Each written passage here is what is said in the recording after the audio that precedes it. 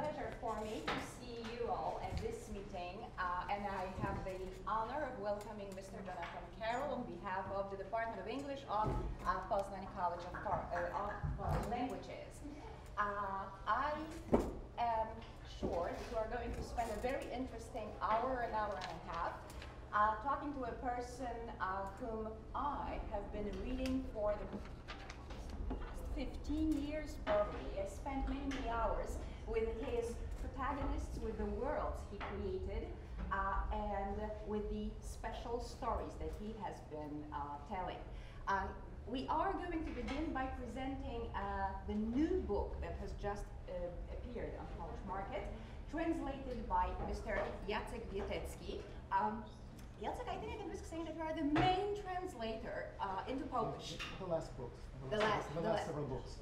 many books, excuse me. So, first, a short conversation between the author and his translator, and then the Q&A question, session, when you will be able to talk to the author himself, and we have a little surprise for the participants of the discussion, for people who are going to ask questions, so go ahead when you're ready. Jacek, over to you. Yes, hello, Jonathan.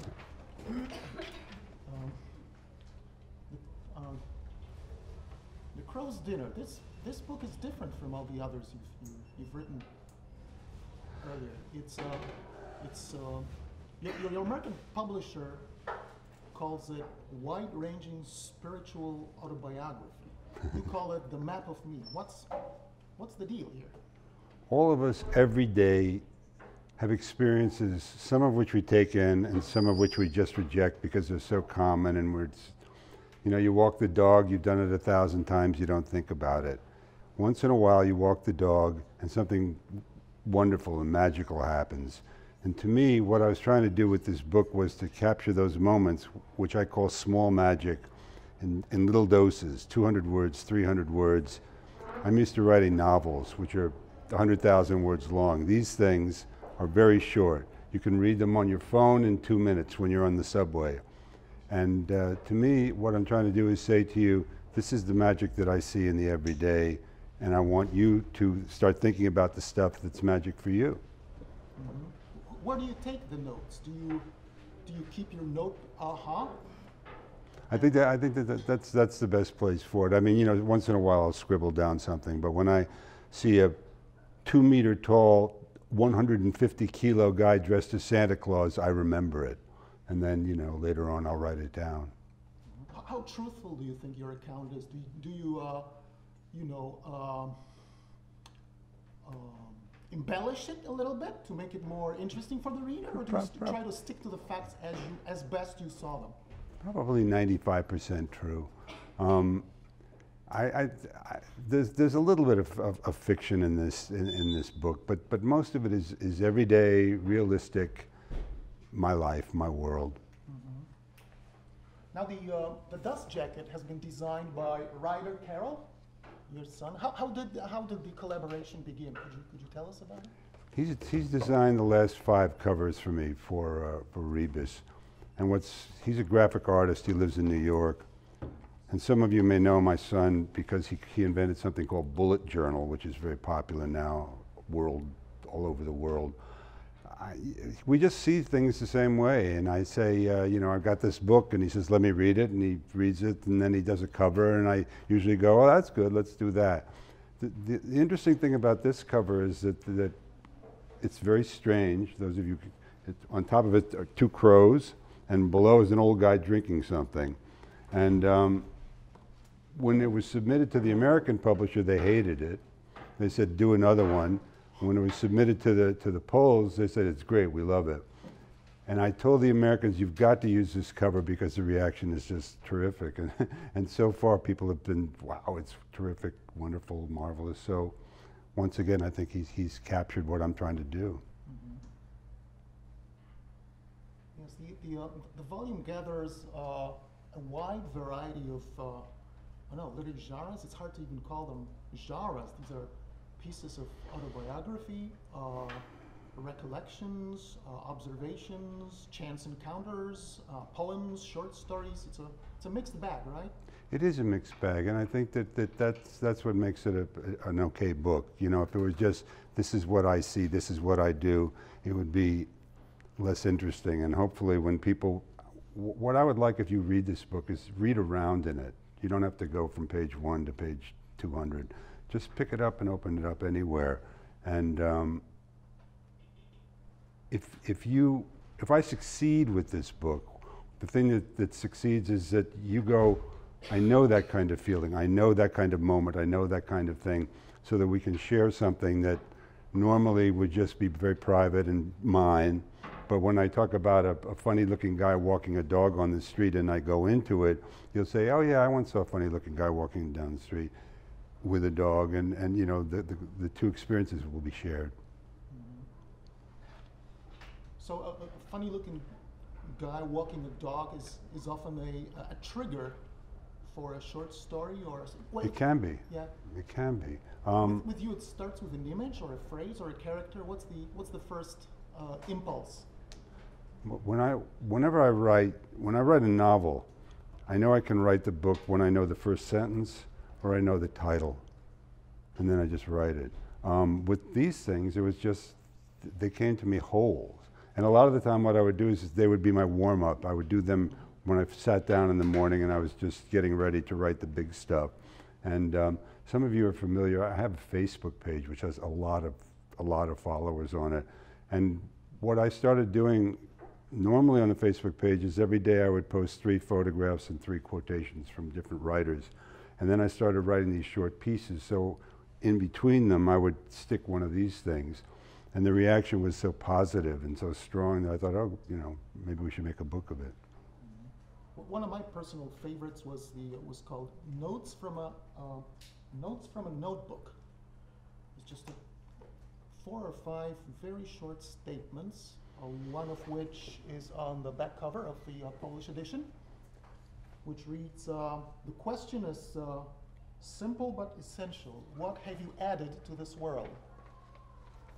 That's your question that's your homework for today, students. For next week. What have you added to this world? Yeah. That's it.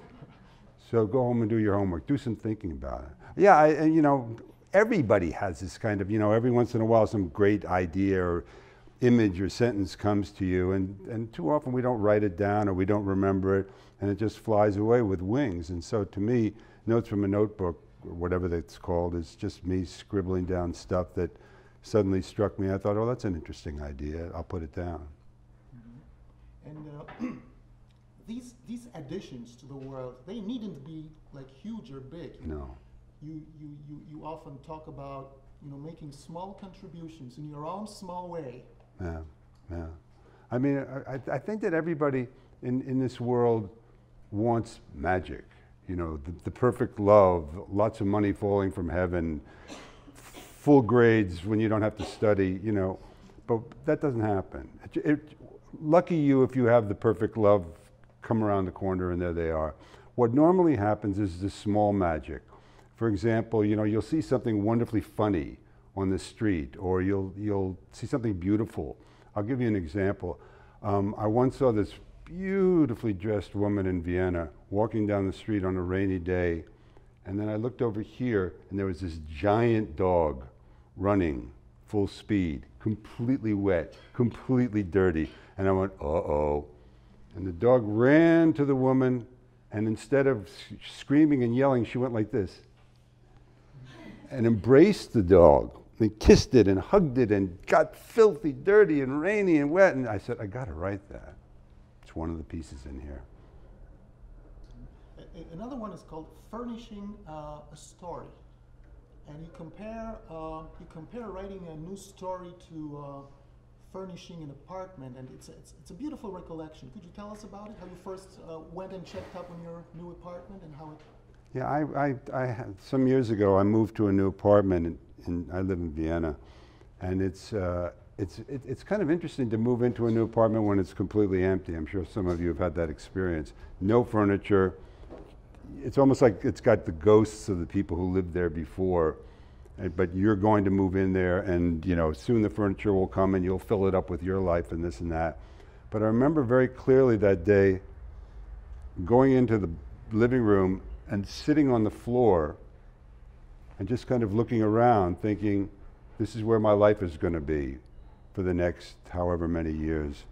And thinking, you know, what am I going to put here? What am I going to put there? And then when I was writing this book, I thought that's like that when you start a new novel or a short story. You have a piece of white paper in front of you and kind of some vague ideas in your mind about the characters and the situations and all that stuff. And then you have to gradually furnish that room with the stuff that matters to you and is in your imagination. And I find that the comparison between the two almost exact. Furnishing a house, furnishing your creativity. And a blank page to be filled. Yeah, exactly. Yeah, but as you create a new novel, the space of possibility, so to speak, narrows down, right? So Yeah. at first, it's almost infinite. You can make just about any story that strikes you as funny or original or whatever, but when you 3/4 into a new novel, you have to somehow, you know, tie it up, right? Well, yeah, I mean, you know, the limit, you know, Jack died on page 7. You can't have Jack eating pizza on page 200. You know, there's that part, but there's also there's a kind of magic which comes when you write a long piece. I remember some of you probably have read my book, Land of Laughs, and for those of you who haven't, I'm giving away a secret. In about the middle part of the book, a dog talks, and that changes everything. And I remember very, very clearly, I wasn't much older than you guys, when I wrote that, I was writing along, and then the dog talks. I went, what the fuck? The dog talked? Okay. And then, you know, I continued on. I had no idea that was going to happen. The guy goes into a room and there's a dog sleeping, and then suddenly the dog goes, and he looks like this, and I went like that too. And it was, you know, there's a narrowing, certainly, but there's also an opening up as the possibilities of the situation arise, and that can come very late in something, in a book. So that was a game changer for you. Yes, it was. Yes, it was. And what's that book has sold lots of copies. And when I finished writing it, I had a friend who's a very, very famous writer, and I asked her, would you please read the manuscript before I send it out to publishers? And she said, sure. She read it and she had one comment: lose the dog, especially the talking dog. And what's so funny about that is that the talking dogs has made my career. I mean, that's what everybody likes about me. You know, my books are so weird, and kids fly and dogs talk and people float around. But if I had followed her advice, I'd have this love story about this guy who's writing, you know. Bad advice, bad advice. And the first two editors didn't particularly like you said, they rejected the manuscript just out of hand. Now the third editor kind of liked it, right? And the novel finally got published. Yeah, yeah. It didn't do well when it came out. It was rejected by 2 publishers. One of them said, "I'm not brave enough to publish this book, even though I like it," which is a strange comment.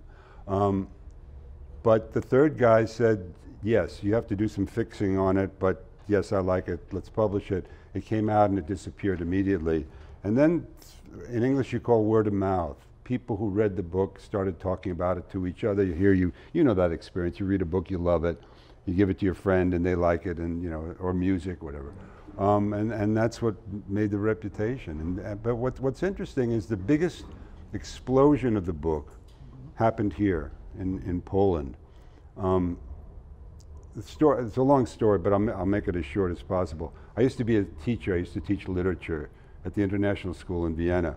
And one of my students was Tomasz Lem, Stanislaw Lem's son. And I didn't know Stanislaw Lem's work. And somebody said to me, "Oh, you're teaching Tomasz Lem. His father's really famous. You should read his book." So, okay, I read it. And I read Solaris. I went, "Oh, my God."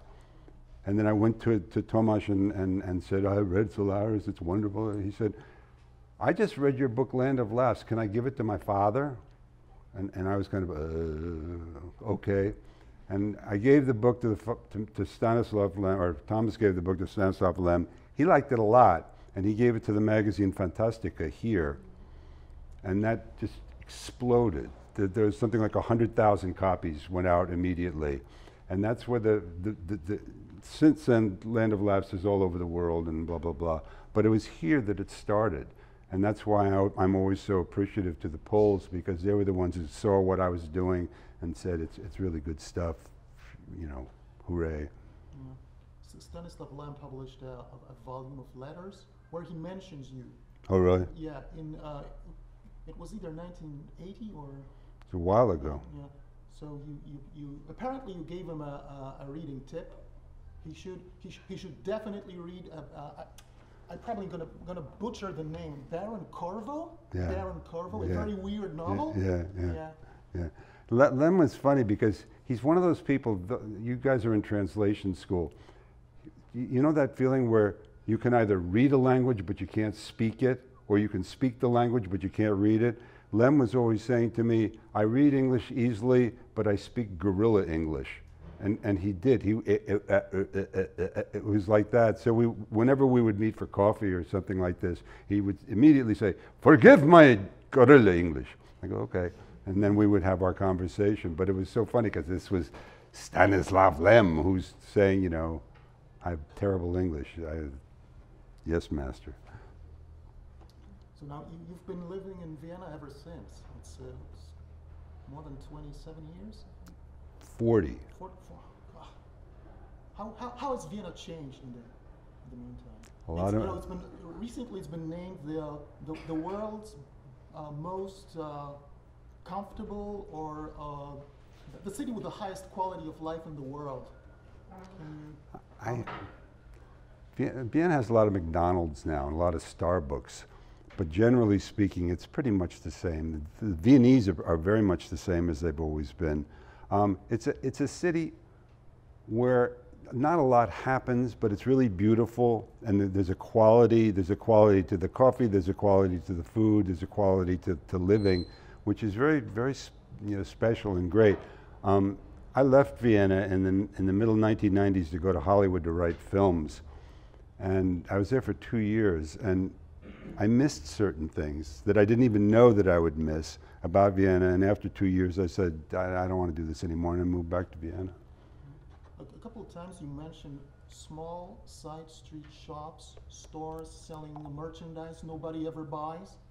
Are they still left in Vienna? Yeah, they are. I was looking when I was riding through Poznan, you see these little tiny stores with very old writing on them. They sell umbrellas, or they sell underpants, or they sell stuff that nobody buys. And I love those stores because I always wonder, how do they survive? How, who buys an umbrella? And if you buy an umbrella, you buy one every 50 years. But this guy's had this umbrella store, or this underpants store. There's a store in Vienna that sells only old women's bras. And every time I walk by it, I go, I have never seen a woman in there. They have never changed the window. This store's been here for at least 20 years. Who comes here? And unless the woman, owns it, or she buys her own bras, it's magic. And if you do enter one of these shops, they don't like you. The owner is either absent or he can't be bothered. Yeah, he hates having you there. He hates customers. Yeah. It's really a strange thing, and I think maybe it's a secret club. Maybe they're all spies. The bra store woman is the head of the KGB in Vienna. That's really what's going on. Yeah, maybe that's it. That'd be a good story. Comrade Uyushka. Mr. Morris Brown, why is he important? When I was young, I was a complete failure at everything except fighting. I loved to fight. And my parents got very afraid that I was going to turn into a criminal. So they sent me off to this very, very tough private school in Connecticut, which I was there for 3 years. And I failed everything. I just kept failing, and I hated it. It was terrible. It was At the end of my time there, I have no idea why, but I sat down and I wrote a short story about an old woman and a dog. I don't know, to this day I don't know where it came from. And very, very shyly I went to my teacher, Mr. Morris Brown, my English teacher, and I said, Mr. Brown, I wrote this story. Would you read it? And he looked at me like I had two heads. He said, you, Carroll? You wrote a short story? I went, yes, Mr. Brown. And so this was in the morning. The school was a boarding school. You lived there. And I remember very well walking to dinner that night. There was another, the building for dinner was down there. Walking to the dinner eating place, and behind me I heard, Carroll! Carroll! I went, oh, shit, what do I do now? And I turned around, and Mr. Brown is running, and he's not a young man, holding papers in his hand. He goes, Carroll, this is a great story. This is a very great story. That was it. I was a writer. That's the story. Mr. Brown. It wasn't such a good story, though. He thought so. Has anyone ever approached you with a proposal to write your biography, Jonathan? Yes. What was your answer? No. My life is mine. You're not allowed to know my secrets. You can read this. That's as close as you're ever going to get to who I am. I think that there's a Canadian writer named Mordecai Richler who's a really good writer. Mordecai Richler said, no one should ever write or read a biography of a writer because they're either one of two things. They're boring, they sit at their desk all day and write, or they're complete failures at everything. They're drunks, they beat their wives, they kick their children. So who wants to read about a guy who kicks his children? Who wants to read about a woman who sits at her desk for 40 years and writes? They're boring. These are books that you don't want to read. So autobiographies are even worse because it's like, this is me, aren't I great? And that doesn't work for me. Okay, I'm going to open it now up to Q&A, question and answer. If you have any question, feel free to. I won't do your homework for you, but you can ask other questions. Anyone? Kasha, I'm sure you have a question. Yes, I have a couple actually. Well, you have kind of answered one to a certain extent, but I would like you to tell a little more about that. You said that you can start writing when you know the title of the book and when you have the first sentence. But I'm getting the impression that, although you did mention that you have a vague idea of the story, I have an impression that your stories sometimes surprise you. Do they? Always. They always do. I mean, it's very rare in writing a book that something doesn't happen that stops you. The character dies, or the character says, I don't want to do that. John Fowles, the English writer, once said he knew that he was writing well when his characters started to disagree with him. And I think that that's really valid. I remember many times when I was writing something and I would put something down and either the story or the characters would go, no, we're not going to do that, or I don't like that direction. You've got to change, and you've got to go someplace else. And most of the time, you should follow its advice, because what you're trying to do is not going to get you to a good place. It may get you further in the story, but at one point you're going to say, that doesn't really work. I'm going to have to go back and change my direction. So yeah, there can be a lot of surprises when you're writing a 300-page book. It's amazing because what you're saying is that you cannot control your characters. No. They begin to control the story. Absolutely, absolutely. I think that's the fun part too. I mean, you're writing a story about somebody who's madly in love with someone, and then suddenly they go, I don't like them anymore. And you as the writer go, what? And they'll tell you, in what they do or what they say, why this relationship has failed. And you either have to accept it or you can fight with them. I've fought with my characters more than once. I go, come on, you got to, and the character will, more often than not say, no, this doesn't work. I don't love them. Fix it. And you fix it.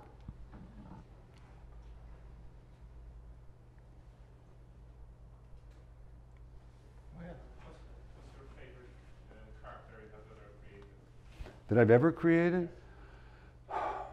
That's a tough question. It's a good question. It's a tough question. The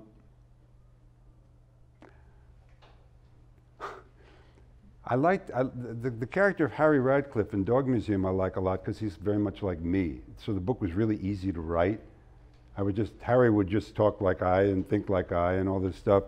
But the characters that I love most in my books are the women because they're strong and they're courageous and they do things that are braver than me a lot of the time. I'm thinking about Arlen Ford from The Teeth of Angels.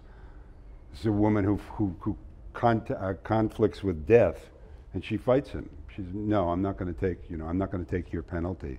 And so in that sense, I mean, I love Arlen for her bravery. I like Harry because he's easy to write. It's different characters for different situations. It's a good question.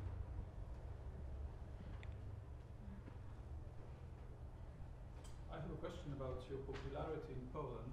You mentioned this story with Stanisław Lem and his recommendation in the very beginning, but this popularity has been for 30 years now. Do you have maybe your own explanation why your novels, your books are so popular in Poland? In Poland? More than you guys have good. You guys have good taste. Good answer.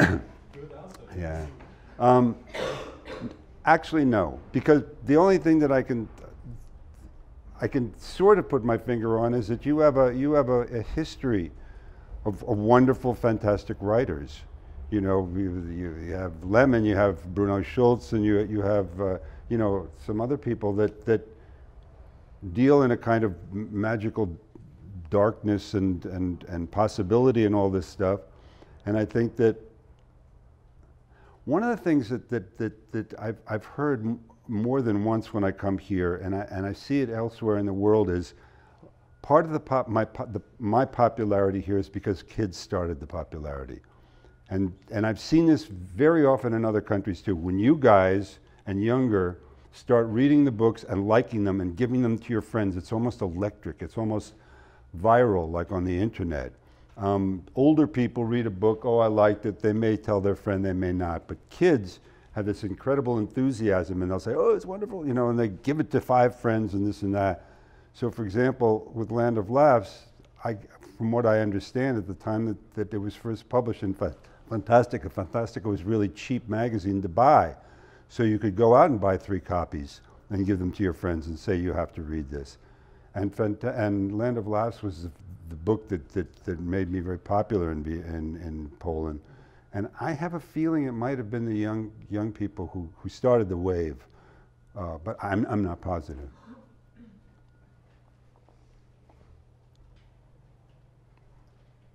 They usually say that writers read a lot, that in order to write you also have to read a lot. Would you be able to name, I don't know, maybe 3 writers that made the greatest impression on you? Or maybe 1. Well, it depends on writers are influencing you all your life. I mean, there are writers who are affecting my writing today. When I was young, J.D. Salinger, Catcher in the Rye, because it was so honest. It was about a kid, and I was a kid, and I read that at a time when I was very vulnerable, and the kid in the story is very vulnerable, and I went, wow, he's me. There's a book that's not I don't even know if it's published anymore, called A Separate Peace by John Knowles. It's another novel about a young kid. Good Times, Bad Times by James Kirkwood. I was reading these books when I was the same age as their characters, and it was magical because of the fact that, hey, there are books that talk about a life that I know.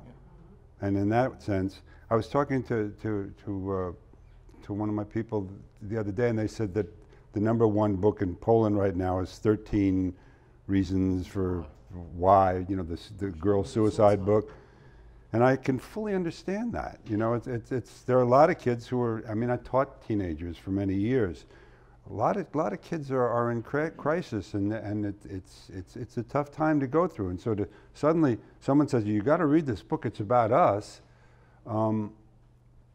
Whether it's the writer or the book or the time that you're reading it, that can be most important. So, for example, if I say to you, J.D. Salinger. I read Salinger a couple of years ago, and I didn't like him so much. But when I was 17, boom. When I was 25, a Canadian writer named Robertson Davies had a huge effect on me. When I was 45, somebody else. It changes. Your authors grow up with you, or you Or else you're different, and so you need different stuff. I mean, I know that there was a time when I was reading the Russians, the dark Russians with the 500-page suffering and all this stuff. I loved it. Crime and Punishment, couldn't put it down.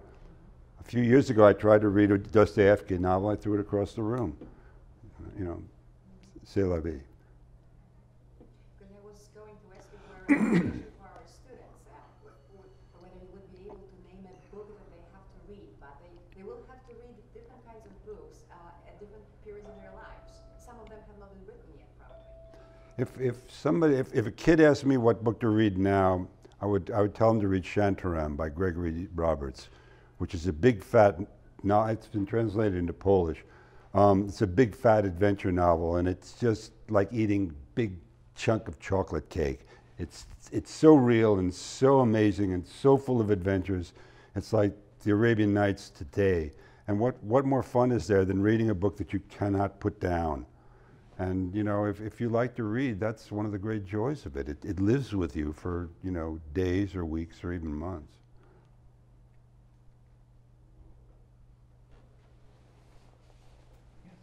Okay, so you said that often real-life events inspire you to write, and my question is if it is easy to come across such events which can inspire you? I think that you can answer that yourself. When you're walking down the street on a Sunday and you see two lovers and they're just crazy about each other, and then some old woman walks by them and goes, and the reaction of the two lovers is either funny or sad or beautiful or whatever. You see that little moment, that small magic that I call it. What I do is I take it home and I think about it and I say, how can I express this in a way so that I can share my own emotion towards that event with you reading it 6 months later, 6,000 kilometers away, you're 20 years younger, la la la la. I got to do it right. Now that's my job. For you, all you got to do is see it and remember it. And you do see these things all the time, but we just dismiss them. The old woman, she's an idiot, But the interesting thing is how the lovers react. It's not how the old woman reacts. I'll give you an example. On the plane from Vienna to Warsaw, a couple of days ago, I was sitting next to this kind of nice-looking woman, and she, nothing special. And the stewardess came down the aisle with the drinks. She said, "What would you like?" And the woman said, "Coffee and a tea." I've never sat next to anybody who wanted a coffee and a tea. Boom, boom. The stewardess had not even gotten 2 steps down. She said, "Could I have another?" "You want another coffee and a tea?" "Yes." Boom, boom. 2 steps more. "Could I have another?" That's 6 cups of drink in 30 seconds. And I said, I got to write this. That's what I'm talking about. So in a sense, you're freezing moments for other people to sort of look and make them see. One of my readers called them soul snapshots, which I think is a nice way to, a little bit of soul in these frozen moments.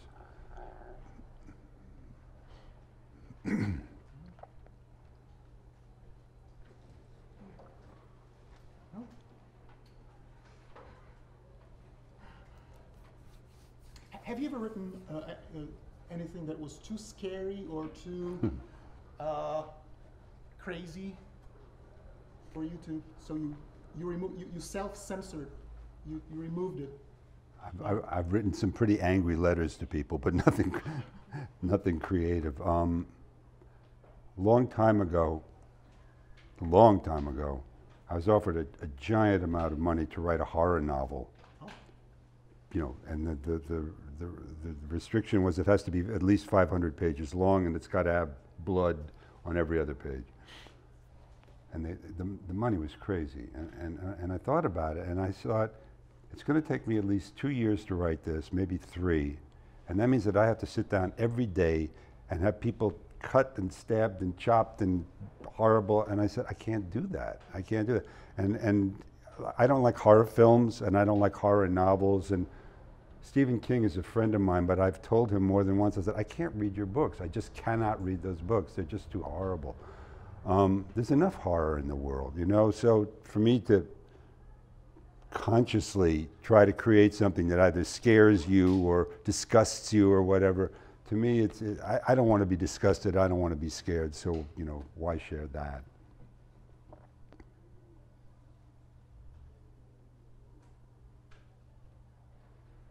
Apart from your readers here, what do you like about Poland? Zurich. Zurich. What do I like? I like I always say to people who ask me, they say, why are you so, you know, enamored of Poland? I say, because when I come here, there's an energy. People are trying to do stuff. They're alive, and it reminds me of in California, in Berkeley, in the 1960s, when there was the anti-war movement and there's all this energy to change things and get it done. When I come to these cities, I mean, I was in Poznan, I think 2 years ago, and there's 5 new buildings. You know, and I live in a town where there are no new buildings. And in America, there are new buildings, but there's also crime. You know, so there's this kind of trade-off, whereas here, there's a kind of pure energy, and people are excited, and they come to these meetings, and they want to talk, and they have 10,000 books to be signed and all this stuff, and it's all passion. And I feel a kind of a warm passion among the Polish people that I don't really feel elsewhere. So in the last couple of years, I've stopped going out on book promotions, but whenever they ask me to come here, I always say yes. Is there anything that you dislike? That I don't like? I have this Facebook page where it's very popular, and I get comments from a lot of Polish men that are stupid. You know, like I'll post a picture and some guy says something dirty about it, and it's almost always Polish men, and I never understand that. You know, it's either smart ass or it's dirty or it's mean, and you know, I take it off and all this stuff, and I go, what's the problem? You know, like you'll have a picture of a woman in lingerie looking wonderful, and some guy says, oh, I'd like to get her. You know, it's like, oh, come on. And it's almost always Polish men. That I don't like so much.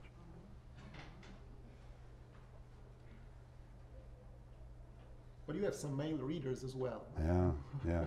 Well, what's interesting is that the readership is different all over the world. I mean, in Poland, it's mostly female, and it's about from 18 to 40, generally speaking, from what I can see. In Germany, it's much older. In Japan, it's all punks. In England, it's a wide variety, and it's always interesting to me because it's like, why does this group like it there and this group like it there and all this? I mean, there's no explaining it. I'm just grateful that these people, you know, enjoy it. Yeah. Could you please tell You don't have to raise your hand. could you tell more about this, going back to America to write for movies? You mentioned this Yeah. a moment ago. And then you came back to Vienna. Why? What happened? How did you feel? I like California, but it's very superficial. I mean, you know, everything is sunny and beautiful, and everybody's pretty, and all the you know, there's movies and, but there's a kind of thinness to it. You know, everything is great, and it's wonderful, and it's terrific, and it's not. You know what I mean? Everything is in superlatives, and people tell you you're the greatest writer who ever lived, and my God, you know, we're going to make you rich and all this stuff. And after a while, you start to, gee, I must be wonderful, you know? And I realized in the 2 years that I was there that I was a book writer who was writing movies, but I was slowly becoming a movie writer who sometimes wrote books. And I asked myself, what's more important to me? And the thing about a movie, for those of you who don't know, it's a collaboration.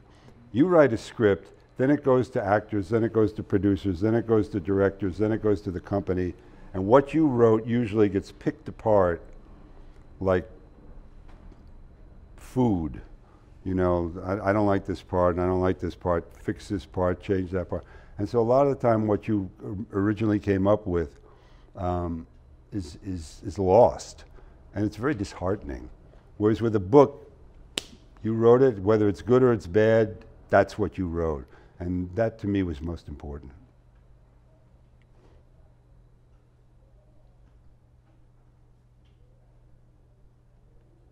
Is there some story that in your life that you have ever thought about that it is still waiting to be written?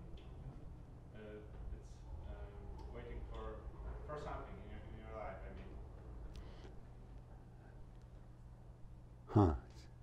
I don't know. I think that, to me, I don't write a book until something comes to me, a character comes to me, or an idea comes to me, and I say, I think I want to develop that.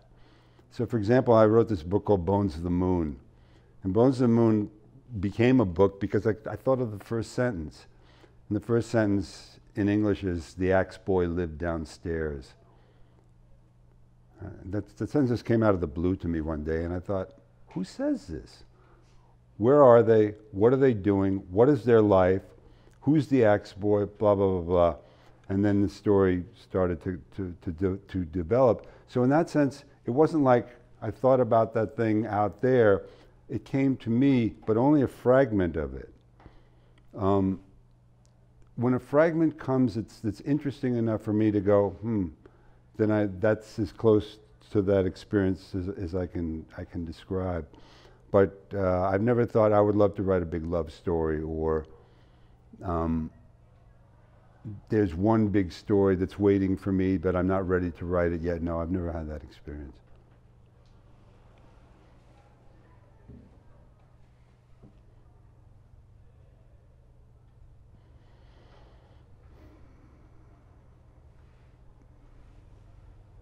Well, your novels defy categorization. I think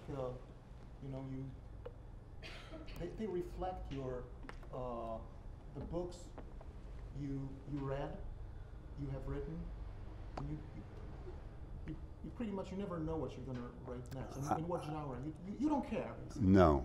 I mean, the greatest advice I ever heard about writing, and I always say it to people, it's not my line, it's from the English writer C.S. Lewis, and he says, write the kind of books that you would like to read.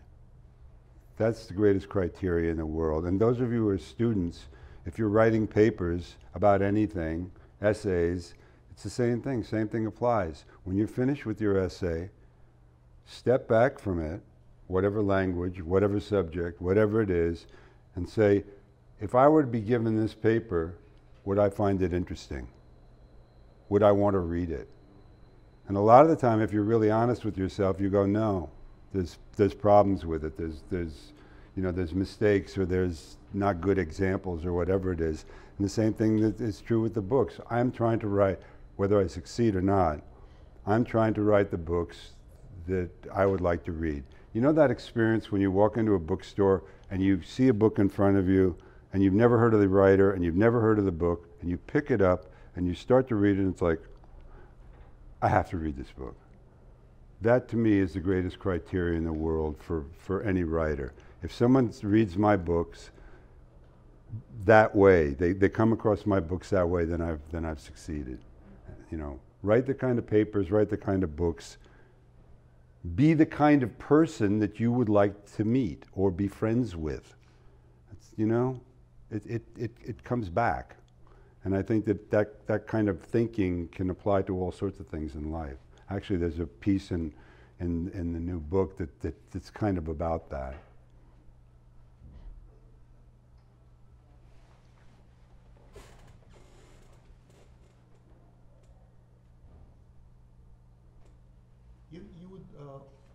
give your students some weird topics for essays, like the day I died, was it? Or After I what do you died. mean? Huh? After I died. After I died. My students were always confused by me because I would say to them, for example, I taught creative writing for many years, and the first assignment that would be here's your first line, after I died. Explosion. What do you mean? I said, after I died. That's your first, well, we don't know what to write. I said, that's your problem. I just gave you your first sentence. And they go, well, can we do anything? I said, yes, you can, right? Anything that you want using that as what if I want to write about, I'm a dog? I go, then write about a dog. What if I want to write about, write what you want. It was, you guys as students, you know so well that the teachers so often say to you, do this and this and this and this. And when I was a student, I hated that. I wanted my freedom. And so as a teacher, very often I would say to the kids, I want you to take this and run with it. I'll give you another example. I used to teach literature, real smart kids. And once we were reading the short stories of Nathaniel Hawthorne, American writer. They're very difficult, they're very metaphorical, and they're hard to understand stuff. So I gave the kids one of the stories to read, a story called Young Goodman Brown, which is really difficult. And the kids came back and they were like this. What's it about? I said, come on, don't you know? And they go, no, it's too hard. Help us. I said, okay. So I went to the board and I wrote, this is what the story's about. And I went, da da da da da da da da da. All the kids went, oh. I went, you like it? They went, yeah. I went, that's not what it's about. This is what it's about. Even better. Oh, you like it? Yes. No. Boom, boom. And then I did it a third time, and they, at the end of it, they said, what's the goddamn story about? I said, I don't know, class dismissed. They were so angry at me. But what was interesting was that when I walked out of the classroom, they were arguing in the hall about which interpretation fitted the story best. And I went, that's exactly what I want. That's exactly what I want. And you know, if you read my books, it's the same thing. The books are a dialogue between you and me. You may like a character that I don't like, or vice versa, or whatever it is. But all books are a conversation between the present and the absent. And the greatest conversations are the ones in which both of you are fully engaged. I've done my part of the conversation. If you read my books, then now it's your turn. And you can hate the book, and you know, I'm sorry if you throw it across the room, but at least you gave it your full concentration, and that's all I can ask for.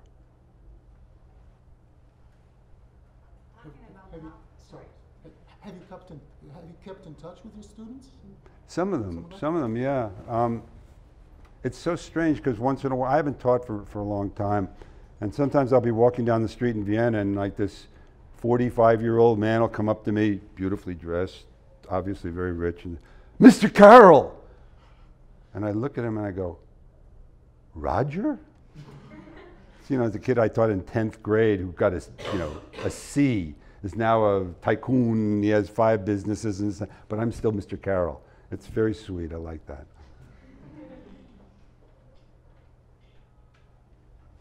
I had a question about the reviews of your books. Do you read them? And what, if you do, what was the most crazy, surprising, stupid thing that you read about your own book that you completely disagree with? Well, I get a lot of bad reviews for my books. But the thing that makes me unhappy about that is that very often when people give me a bad review, either in magazines or newspapers or Amazon.com, they don't see it, they don't get it. You know what I mean? So for example, someone will say, oh, I liked Land of Laughs until the dogs talked and then it became stupid. Well, if that's how you're going to react to the book, then I can't take your criticism seriously, because you have to accept the fantasy that dogs talk, and you have to accept the fantasy that strange things go on. If you say it's not realistic and that's why the book fails, then that's like saying, it's like going to a Chinese restaurant ordering a steak, and they say we don't have steak, or they make a bad steak.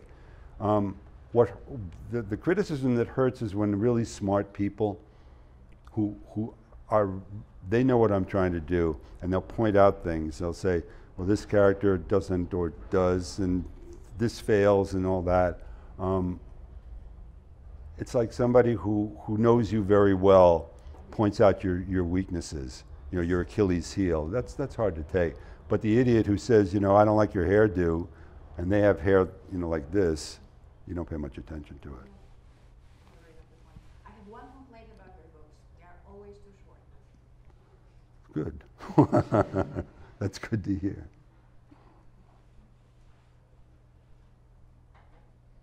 Does it happen that translators from various corners of the world write to you asking, what do you mean by that? How can I translate this? Yeah, I get letters all the time from people saying, well, on page 49 of Dog Museum, you say, and a lot of the time I don't remember.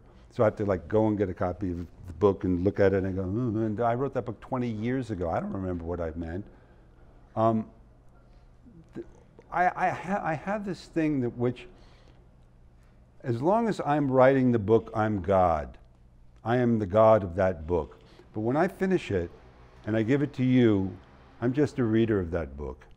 Absolutely. So that my opinion is no different from, is no more important than yours. So when you write to me and say, what did you mean by I'm only reacting to you as a reader. I say, well, I didn't think that they needed to do that, but it's not like God, you know, God talking. It's just another reader who knows the book and says, well, when I read it, da da da. And I think that a lot of people are surprised because, you know, too many writers like to play the God role. You misunderstood what I meant. Well, I don't agree with that. I think that essentially as soon as you finish it and you put it out there into the world, what you're saying is, I'm just one of, you know, many people who are reading this and having an opinion or a reaction, which is no better or worse than yours. Do you find it hard to cut this umbilical cord between you and your novel as you are approaching the end of it?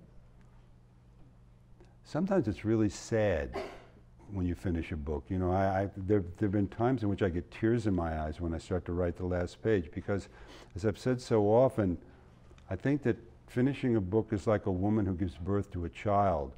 You know, there's that term postpartum depression, that depression that some women have after the child is born.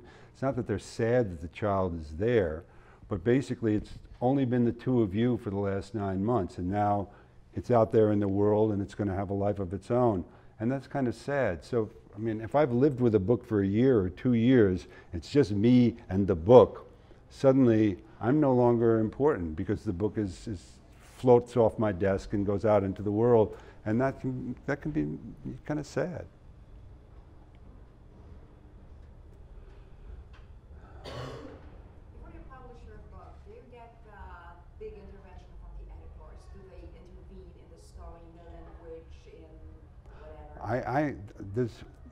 There's only one editor who, the process that I go through now is that when I finish a book, I give it to one person who's a very famous editor in New York, who's a friend of mine, and she's not with any publishing house. She's independent, and because she's a friend, she'll always read it immediately and give me input on it. And most of the time, whatever she says is very valid, and I'll make the changes. After that, publishers don't say anything. They say, okay, you know, I give it to the publisher, and they say, yeah, yes, yeah.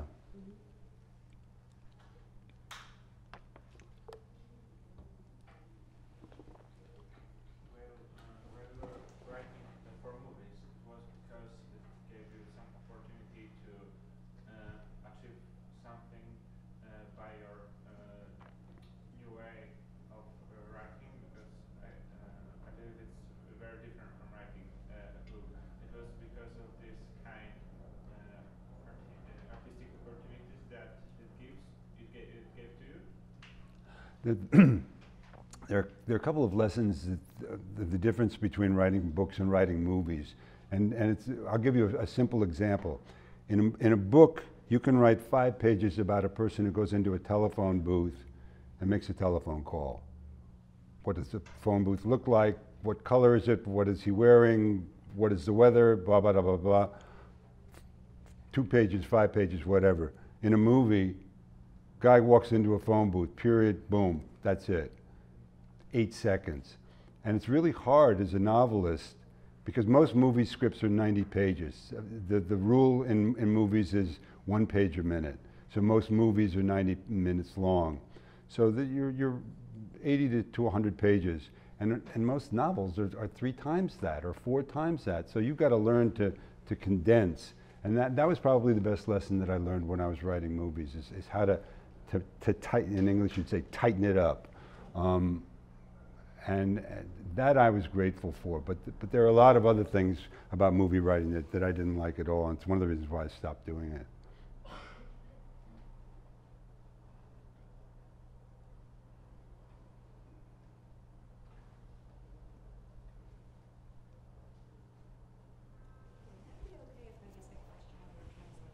Sure. Yeah, it's like my question is, you translated a number of Mr. Carroll's books. Does it get easier with the next book, or is every book a completely different world, a completely different role, and you start, at the beginning every time? I feel like when I translate your books, I feel like I'm talking to a friend now. You know, I know your voice, I know your little mannerisms. To me, translation is like a trip inside the text, getting the meaning and going back up to the surface with the Polish layer. Yeah. So this process of taking the plunge into the text is I find it much easier to do now than at the beginning when I was sort of going head first into unknown waters. For both of us.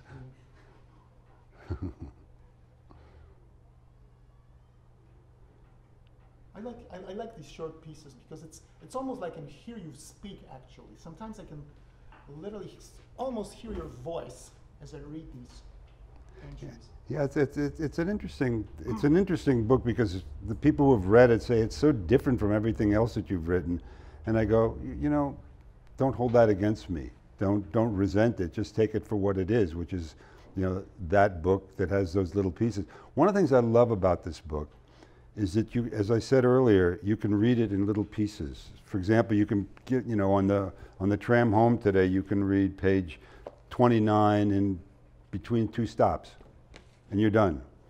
It's not a novel where you have to turn the page down and have to remember what happened. Story, snapshot, story, snapshot, story, snapshot, and hopefully some of them will be the kind of thing that's very satisfying to you, as satisfying perhaps as a longer piece. I've been getting a lot of positive reaction from people saying, oh, I love the story of or I loved where you talked about the this and that to me is a success that the book might have if it works for people.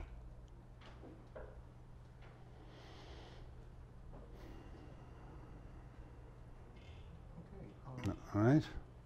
So thank you for making the college a stopping point on your map, on your current map. You're welcome. And, You're welcome. well, Do your homework. Do your homework. What was the guy, by the way? Please tell me that. Thank you for inviting me. Class dismissed. Thank you very much. For me, it was absolutely fascinating to hear about the way that your stories carry you. Thank you very much for You're that. welcome. I'm going to